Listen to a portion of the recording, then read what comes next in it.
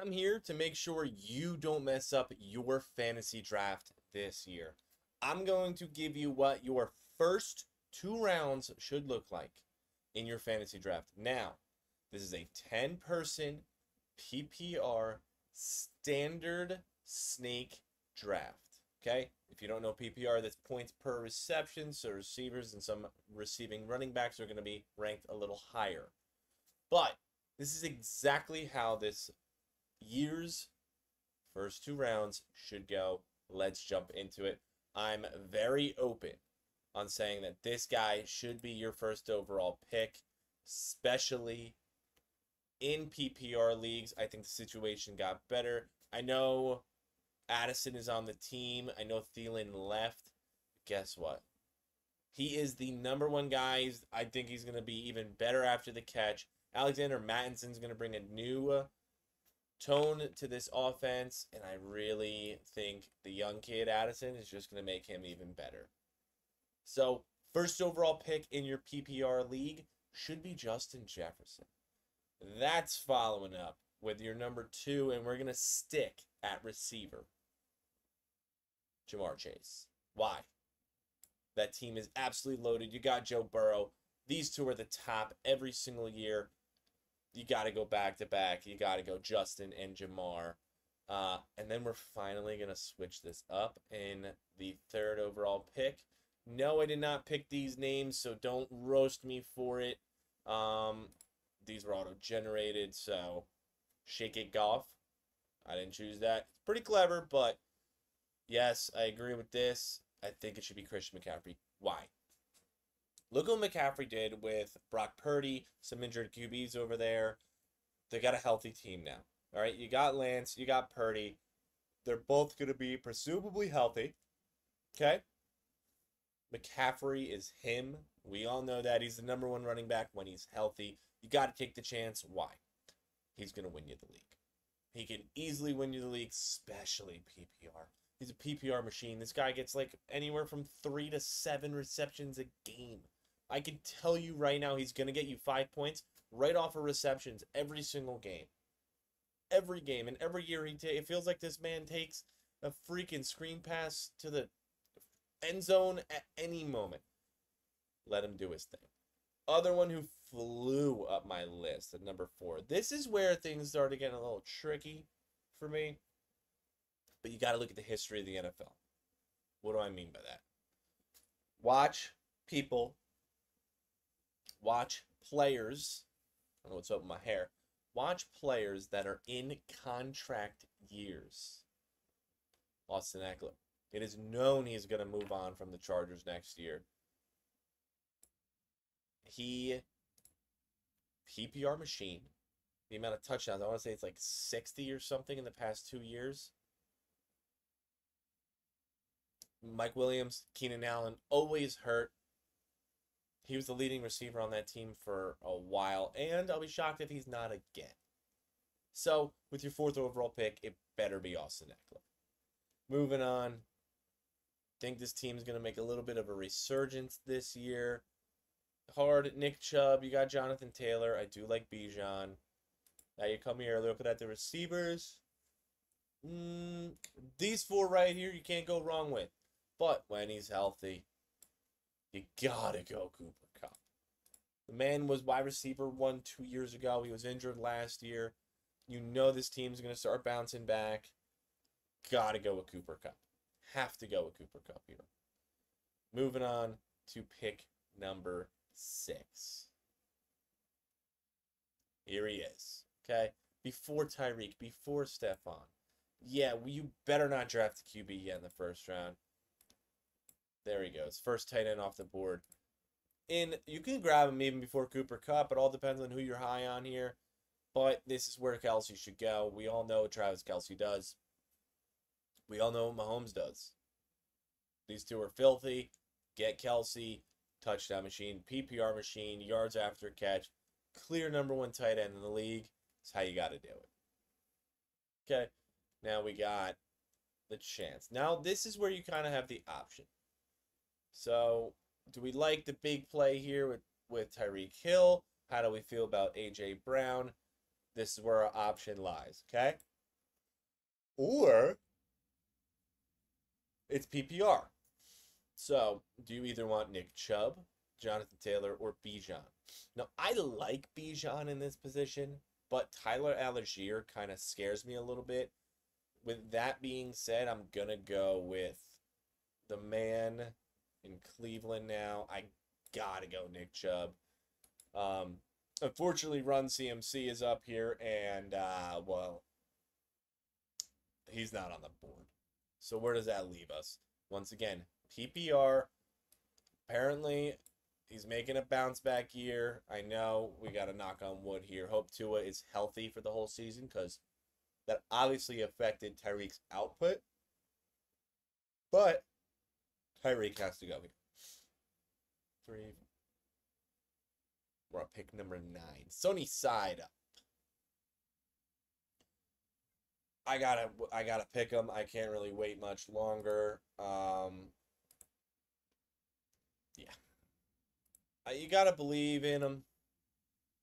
Gotta believe he's gonna stay healthy. Jonathan Taylor. Believe he's gonna stay healthy. If he's healthy, he easily could be RB1.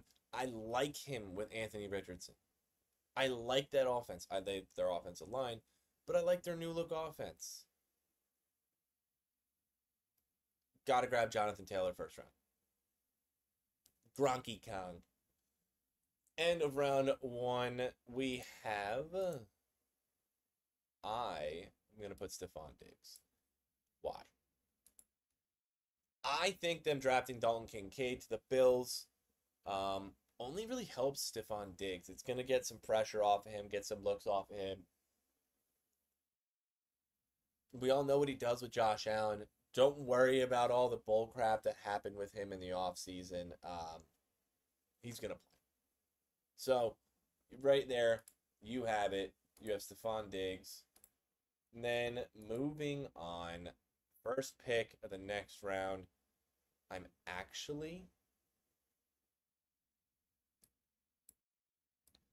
may take CeeDee Lamb over A.J. Brown here. Let's take a look at our running backs.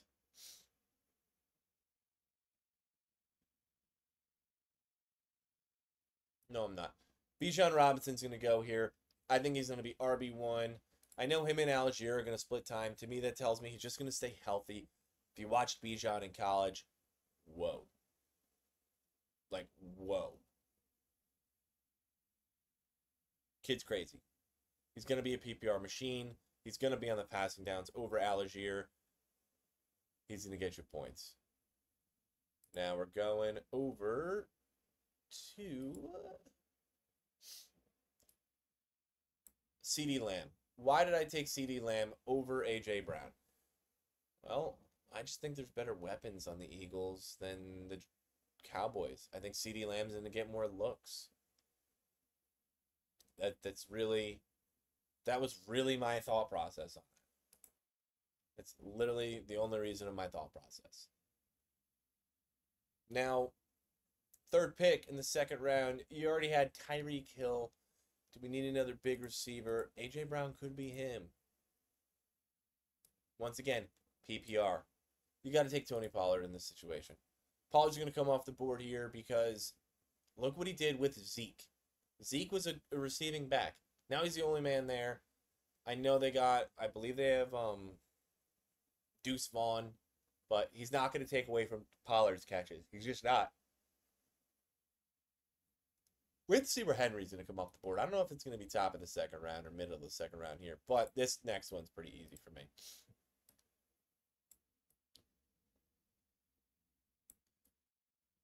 I'm taking A.J. Brown. You guys are probably sitting here like, holy shit, Devontae Adams is still on the board.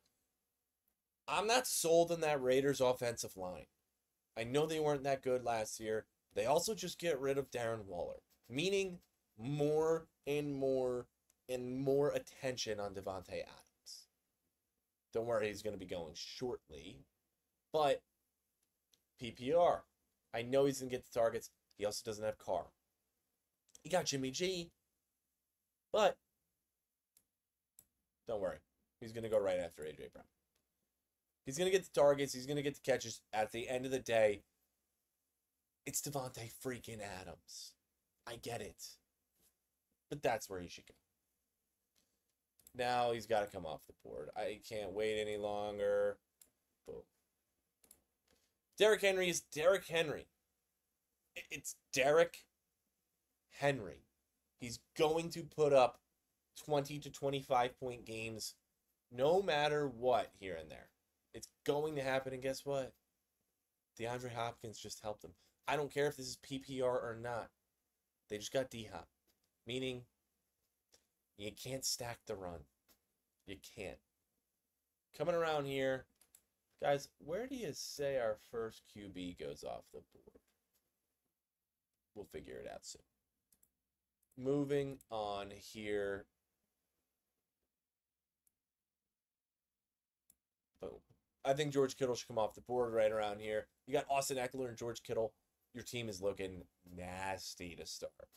I think he's tight end 2 when it comes to PPR. I know Hockenson and Andrews are ranked higher than him on whatever this platform is. But it's George Kittle. He's nasty after the catch. He's got to stay healthy. And right here, that's a PPR nightmare for whoever you're facing. Now, we got Shake It back up with Shake It Golf. We got McCaffrey. So, we could go Breece Hall here. I like him, and I'm high on Stevenson this year as well. But that's who I'm a little higher on. Travis Etienne, that offense is stacked. Keep him healthy. Looked good. There you go. That was easy pick for Anthony. Two-tone. My name's Anthony Two-tone. Whatever. Me talking in third person. We're going to take a look. Who do we have at wide receiver? I really am high on Garrett Wilson. We already got a receiver, though. Could go Breece. That's it. I'm gonna pick the rookie. Or not the rookie, the second-year player. Breece Hall out of the Jets. Coming off the board right there. PPR machine. All these guys in the top 2 rounds. Think about receptions. How many targets are they going to get? How much do they bring in? What's the potential here? And this last one to round it off. Mark Andrews. Within these first 3 or 4 picks, you probably should see Mahomes come off the board. But once again, like, you're going to be looking up for the high output QBs. You're going to go Mahomes. You're going to go Hurts. You're going to go Lamar. Richardson should be up there. Herbert should be up there. Like, you don't need to go high pick on Mahomes. Yeah, I get it. He's going to put up the numbers. But you need to focus on these positions that are really going to dig deep. Like, realistically, Garrett Wilson should come off the board here. Waddle should. St. Brown should. Kenneth Walker, I'm high on. Najee. I mean, realistically, these 2 should be gone within the next 5 picks. You probably have Mahomes and Allen coming off the board at some point in this round. And I wouldn't be shocked if these guys go within the next round and a half as well. But this is really how your first 2 rounds should go. I'm higher on Eckler because he's contract year. I'm high on, obviously, Tony Pollard. He's got the whole offense to him now. I'm also very high on Cooper Kupp. Don't worry about last year. It's Cooper Kupp. But, once again, guys, Two-Tone Sports, hit me in the comments below. How did your first 2 rounds go? And who did you guys draft with your first 2 picks? Let me hear some of your guys' fantasy teams. I love to hear this. And would any of you be interested in joining a fantasy draft if I hold one? I don't know. Let's look into it. Let's talk about it. But, once again, guys, Two-Tone Sports here. Thank you, as always, for watching.